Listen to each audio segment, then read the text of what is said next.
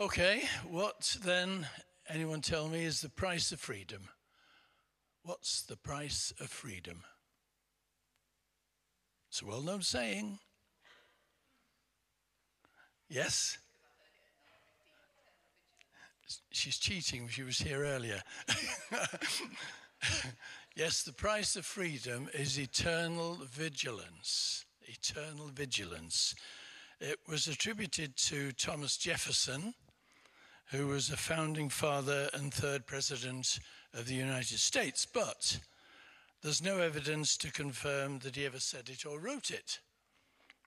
But we can be absolutely sure that Jesus said something very similar in this amazing chapter 13 of Mark's Gospel, and you'll find it too in Matthew 24. And what Jesus says here is relevant to our century, the 21st century, just as much as it was relevant in the first century when he spoke it. And it's Jesus who's speaking here, the Jesus we believe in and worship and follow. And he's speaking it to us because he wants us to take it in. What I say to you, I say to all, watch. Heaven and earth will pass away, but my words will never pass away.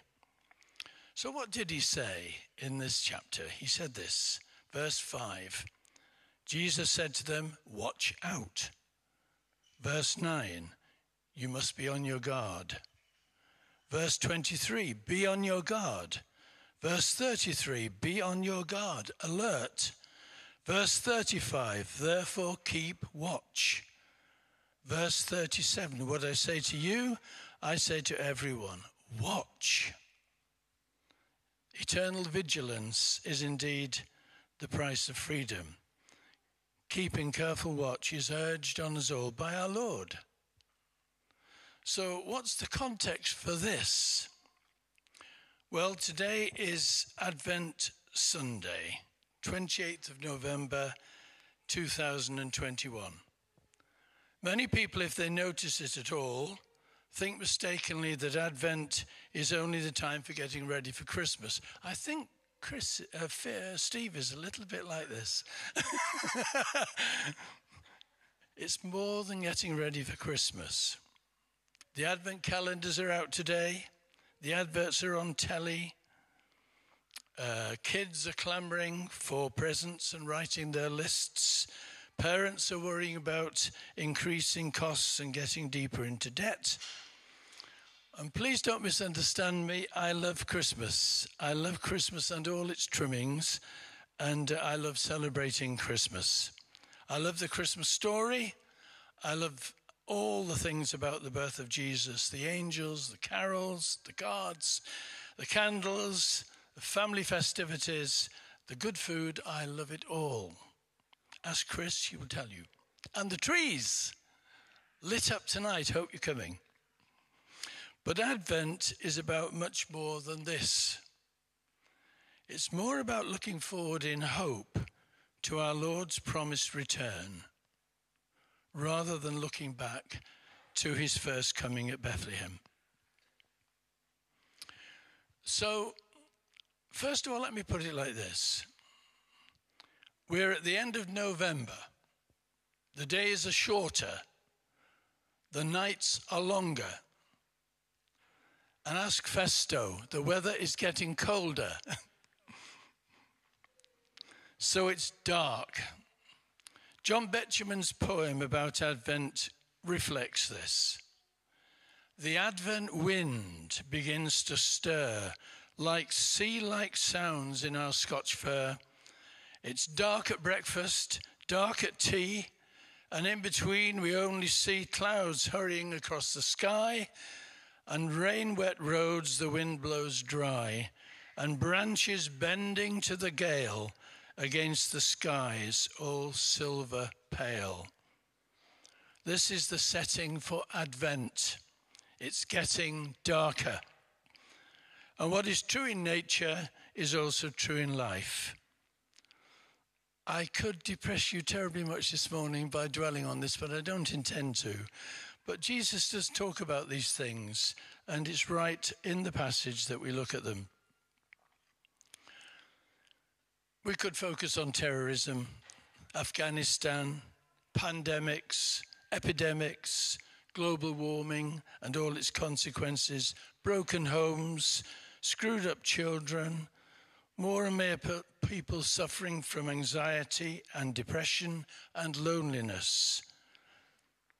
And true faith is so rare in this self-centered, self-indulgent, secular age. It is very dark in the world in which we're living.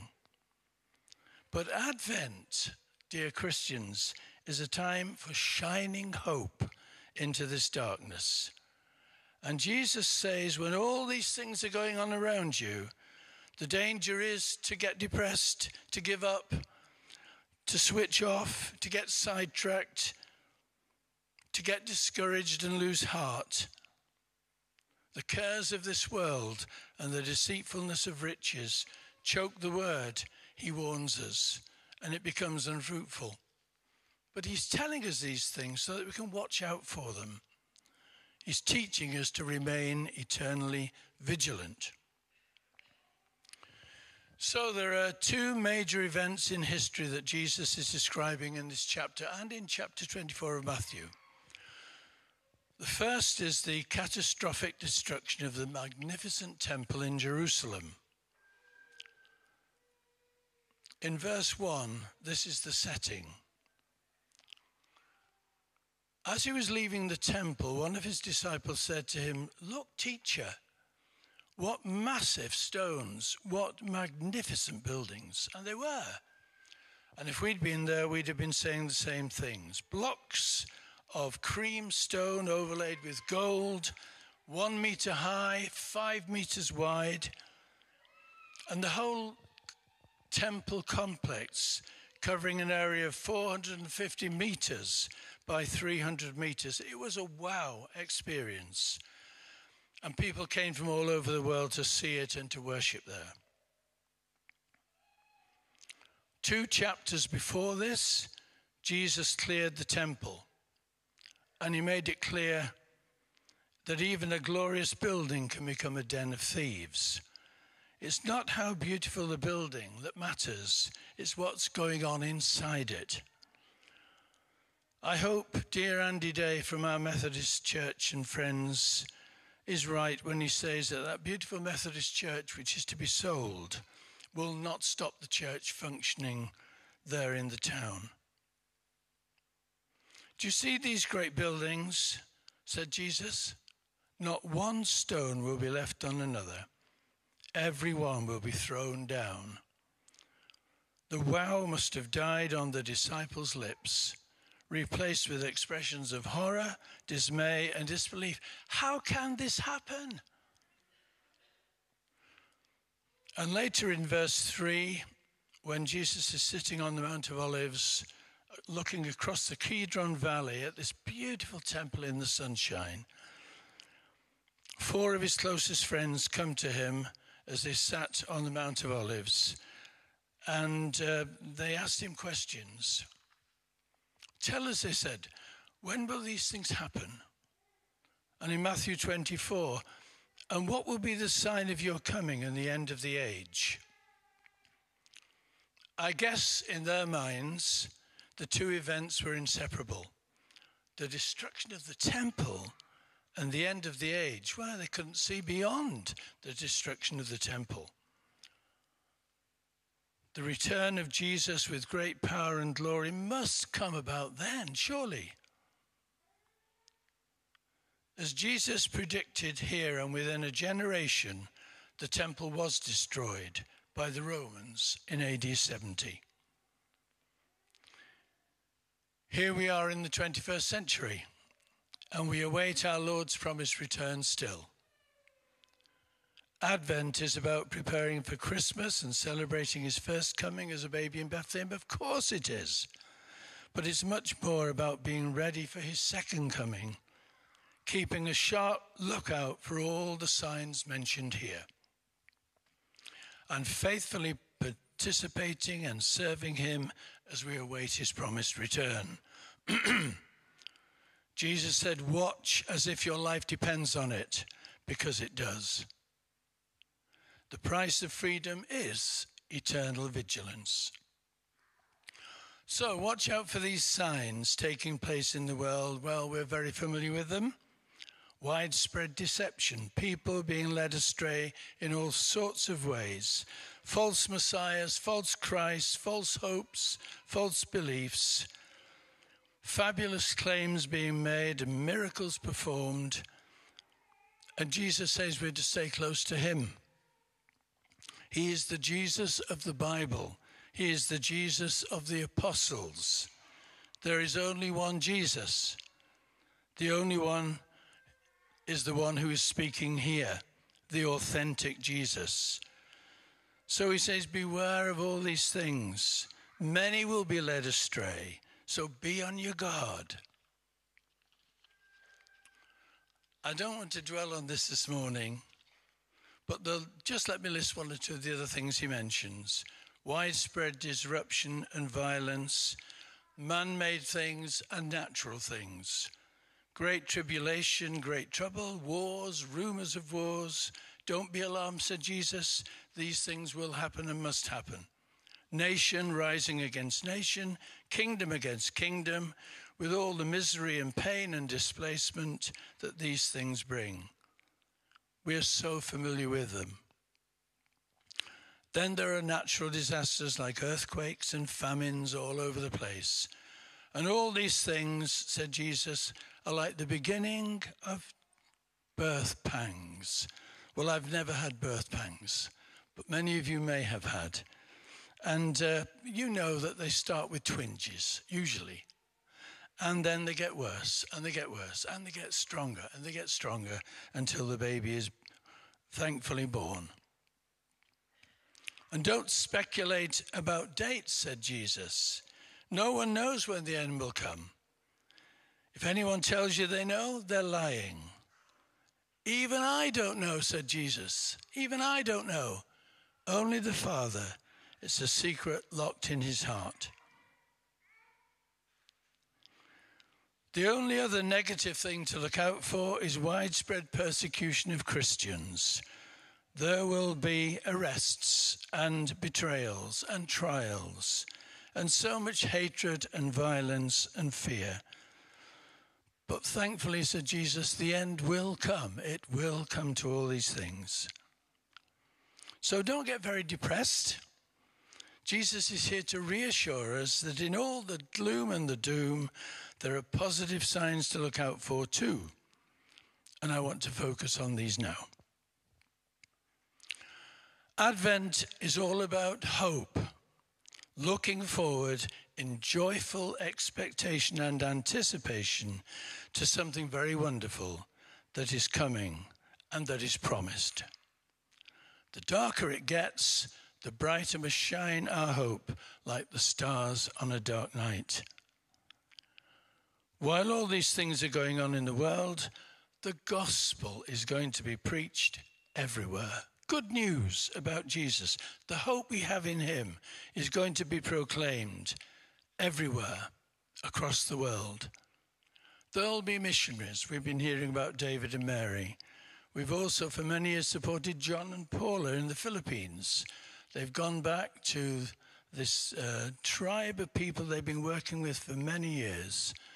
And the Mangian people on an island in the Philippines, the island of Mindoro. And they're there for the last time. They're there to retire and coming back in February. What a wonderful ministry they've had. They've left a church behind that's functioning and flourishing, that has its own Bible college. And these things are happening across the world. And thousands are being converted to Christ across our world today. The kingdom is growing.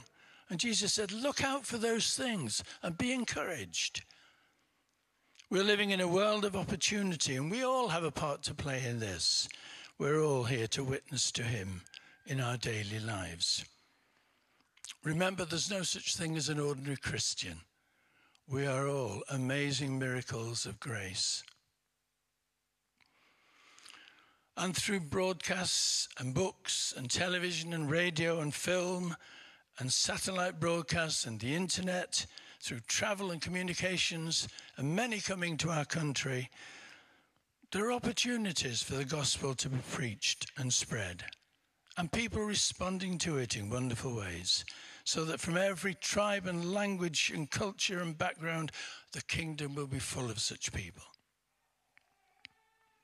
Keep your eyes on these, and in God's good time, the end will come. So let me end with two pictures Jesus gives us in this wonderful chapter. Here's the first, in verse 28. Now learn a lesson from the fig tree, he says. Nature has so much to teach us about the kingdom of God, and Jesus often used these illustrations when he was teaching. Now it's the fig tree. When you see the twigs getting tender and the leaves coming out, you know that summer is not far away.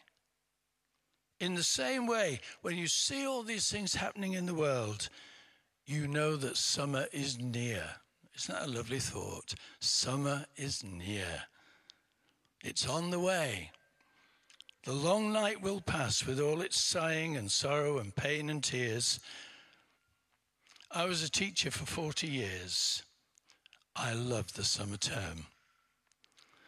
I loved the summer term for many reasons, but one was I knew the summer holidays were coming. It was C.S. Lewis who said when he was talking about things like this, the term is over, the holidays have begun. I remember one summer we were living in Bradfield at the schoolhouse, at this beautiful village of Bradfield in Berkshire, and I was head of this lovely village school, and the last of the buses had gone, the last of the cars had left the playground, the parents and children had disappeared down School Lane, the teachers had all gone home, and the other staff closed the school door. And there, next to our house, was the car, and we all piled into it. We were going to the next village, Stamford Dingley. We were going to celebrate the holidays. We were going to have afternoon tea at the Singing Kettle. And I was fizzing with the holiday spirit.